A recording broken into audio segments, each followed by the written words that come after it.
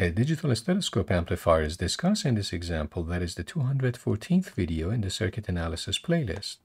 At the input, we have the sensing device, or sensor, which is basically just a microphone. And then we have, right after that, we have the signal conditioning interfacing unit that takes care of amplifying, which is highlighted here with dual stage op-amp design, and also signal filtering, noise cancellation, noise reduction. Okay, usually there is also a direct microphone output access before amplifier, basically the signal X of t that is coming from inside this unit that is coming from the microphone. Usually there is a direct access to it before amplification. But what we want to see is how does this circuit work and what is the input-output transfer function, voltage transfer function, in the sense that the signal generated by amplifier or microphone coming in, and then it is amplified by the first stage, and then after that further filtered and amplified by the second stage, and then what we get at the output. These two stages are both doing the filtering and amplification. Okay, so with that said, there are many commercially available solutions, of course. So as an example, just illustrating one case, here is the case of solution available from 3M, which is a 3M Littman core digital stethoscope with a up to 40x amplification in the amplifier. And as you can see, here is a 3D view. There is a double head for the stethoscope, which allows usage of it for both adults and kids. And also right below the head, there is the signal conditioning amplification unit that is shown. So with that said, let's go back to our analysis. So in the analysis, we have signal X of t that is coming in, and we want to analyze and see what happens. Okay, so I'm not going to focus on the bias side, but bear in mind that there is a connection for the DC bias of the microphone. So, and there is also, of course, a DC connection for the proper biasing of the input of the operational amplifier. We have op-amp 1, op-amp 2, and the assumption is, of course, we have the right connection in terms of the voltage. So if, for example, we are using single supply design, in this case, one side of op-amp is grounded, the other side is connected to 5 volt for both op-amps. So we make the assumption that both op-amps are basically in linear region of operation properly biased. So op-amps in linear region, they are not saturated, and as a result, virtual short is valid, which means the positive input terminal of op-amp has the same voltage as negative input terminal of the op-amp. So that is valid and enforced by the negative feedback.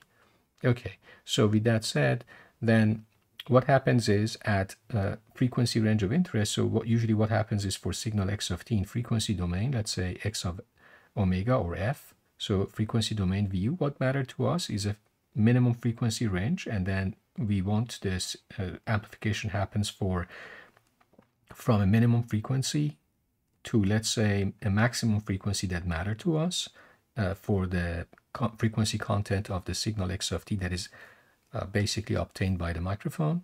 And then after that, we don't care. We want to just kill because it would be useless signal, or let's say noise that we want to get rid of. Okay, so this is the sort of a response we are interested in, and let's find the Fmin and Fmax for, and also the amplification level for these stages that are shown in this design, basically. Okay, so in that process, just bear in mind that in the frequency range of interest, so what I'm saying is between Fmin and Fmax on the frequency axis, so that we get this sort of a response, whatever it is. For instance, if it is 10, which I'm going to show you, then for this range, the system is designed in a way that this 1 microfarad capacitor is basically just a decoupling cap. So the AC signal coming in doesn't have any, and its corresponding DC bias doesn't have anything to do with the DC bias of op-amp. So they're isolated. But from AC analysis perspective, in this range, the 1 microfarad is basically short. Okay, and also in the frequency range of interest, this sort of a stabilizing cap is just basically open because it is too small. Keep in mind that the impedance of cap is simply 1 over basically JC omega, and as long as C is very small for the range of frequency of interest, then the X of C is pretty large. So we can make the assumption basically in this frequency range of interest, 1 microfarad and this cap both are short, while 27 picofarad is basically open. So we don't care about that. All right, so what's going to happen with this description, we are going to have effectively I'm going to redraw the first stage amplifier here. So 10 microfarad, and then we have a resistor R. Let's say this one is 10 kilo ohm. So we have a 10 kilo ohm resistor. Let's name them as C, for example, let's say A and RA, stage 1. And then we have connection to input terminal of the op-amp, negative or inverting terminal, and positive terminal effectively is grounded AC wise. So I'm gonna, sorry, not grounded, effectively is connected to the input signal that is coming in. So we have effectively the connection to X of t. And then what we have after this, we have just effectively what we have is we have just a feedback loop. So we have RF and we have CF for the non-inverting amplifier. And this goes to the output of the op-amp. So let me move this op-amp bias for the second stage here so that we have enough space. And then we can just write this output. So RF is 100K as shown. And then we have 560 picofarad for the CF. So I'm going to write 560 picofarad. And here's the output of a stage 1, VO1. And input, let's instead of X of t, just refer to it as V in t as a function of time. So that is the basically output of the microphone from the digital stethoscope. So in this case, what is the response of this stage? So the response of this stage is simple. So it's going to be V out 1 as a function of V in 1 in S domain. So it's going to be as a function of S is equal to 1 plus basically the feedback impedance, which in this case is RF in parallel with 1 over CFS.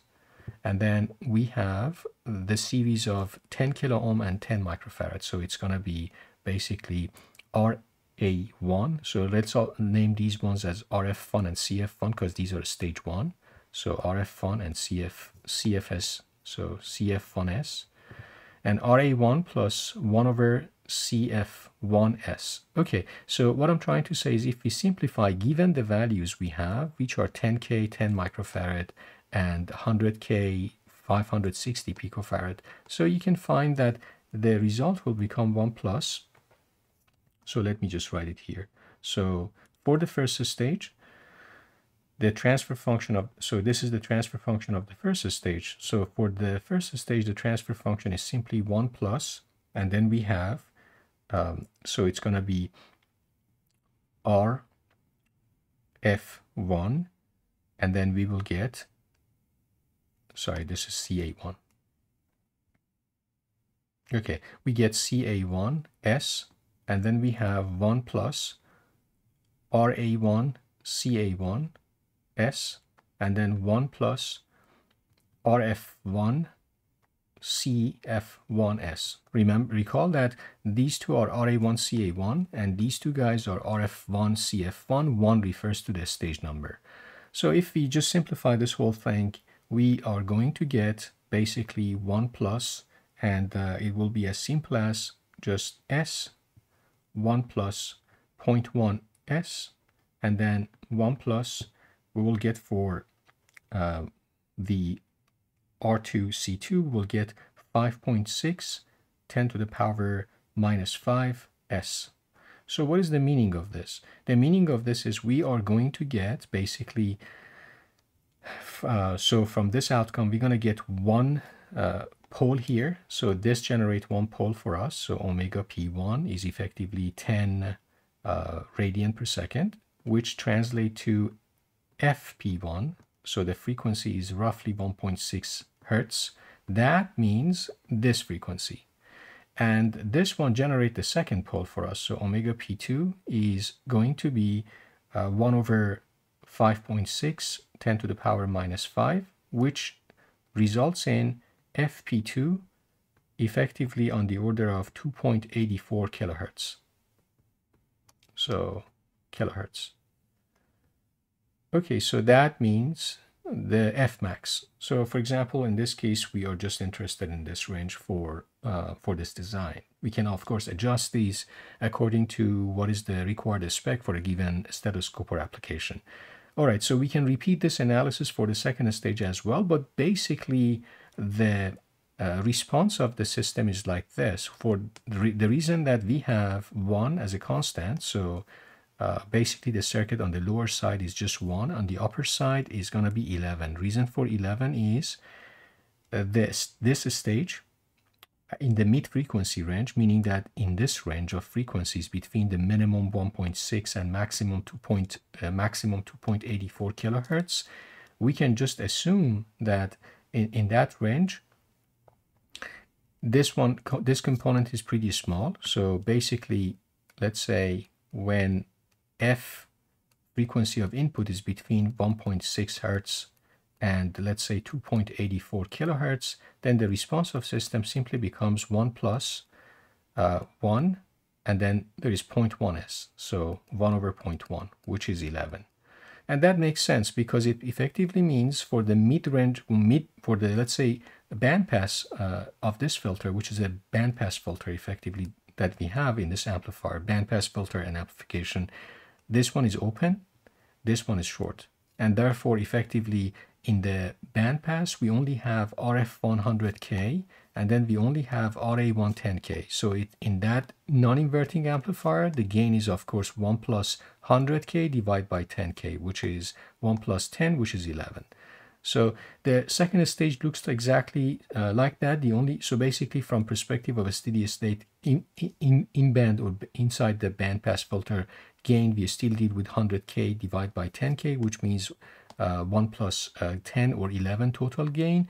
But then the response is a little bit different because this cap 100 picofarad is different than this cap 560. So if we draw, let's say, the circuit for the second stage, I'm going to just do it here. So it will look like this for the second stage. And the input is coming from the output of the first stage, and it goes to the input. So this is the, let me just show you with the different color. So this was our first stage, and this one is our second stage. And in second stage, the only difference is this cap is now 100 picofarad.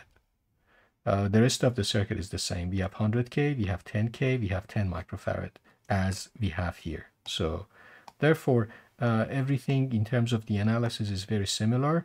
The only outcome, the only difference is now we have H2 of S, which is 1 plus, now it's going to be RF2, CA2. So this is CA2, RA2. Let me just highlight it, CA2. RA2, and then we have RF1, RF2, and we have CF2. So CF2. So in this case, we have RF2, CA2 in numerator times S, and then we have 1 plus RA2, CA2S, and 1 plus RF, so RF2, and then CF2S. So it's this is the transfer function. It has, similar to the first stage, it has 1 0. So basically the 0 of this system, basically SZ, let's say, is exactly 0. And that's the reason we have this sort of a response. So at the beginning, between frequencies 0 and F min, the response is going up, but then hitting like a body plot. So you can think of this as a body plot for the magnitude response representation. And then after we hit the F min, these poles and 0 cancel out each other. We're going to have a constant response. And then hitting the second pole at F max, then we're going to drop by 20 dB per decade. And before that, we were increasing by 20 dB per decade, which means every 10x frequency, it's going to increase by 10 dB. Okay, so the response here will look like then, similar to what I said for the first stage, like this guy. The response will look like then 1 plus, again S, and again 1 plus 0.1 S, because this part is the same as the first stage. That's why we're going to get the 1 plus 0.1 S. But then the other part is going to be this part. So the second part, which is related to the feedback resistor and capacitor, is looking a little bit different, and it would be basically 1 plus, and instead of 5.6, we just have basically 1. So it will be 10 to the power minus 5 S. So same as the other one, this one provides us with omega P1 of the second stage, which is again 10 radian per second. So 10 radian per second, which means similar to the, omega P1, meaning that the first pole of the second stage. And FP1 for the second stage, so these are for second stage. So these are for first stage. Okay, so we get FP1 similar to the first stage as 1.6 Hertz. And for this one here, we get omega P2 now is 1 over 10 to the power minus 5, which is basically 10 to the power 5 radian per second, which means then FP2 for the second stage is, of course, 10 to the power 5 divided by 2 pi Hertz, which is then turn out to be 15.9 kilohertz roughly. Okay, so what is the meaning of these computations? So it basically means we have another bandpass filter in this form that is shown for the first stage. The only difference is F min is same as before, 1.6, but F max is now different. I mean, we can play with these and adjust them, but basically we have a cascade of bandpass filter and amplification by these two-stage design, and it removes the high frequency component beyond the F max effectively. All right, I hope that this example of showing effectively we get gain of 11 for the mid band of the bandpass filter for each stage, and effectively with these double stage we can get up to 121 total gain, and then we can cancel out any noise below 1.6 Hertz with this design, and we can cancel the noise above 2.84 and especially above 15.9 kilohertz in the second stage. I hope this example is helpful to understand how, for example, we can do basic signal conditioning and noise cancellation by the combination of bandpass filter and amplification implemented using two-stage of op-amp design for interfacing in digital stethoscope amplifier. Thanks for watching.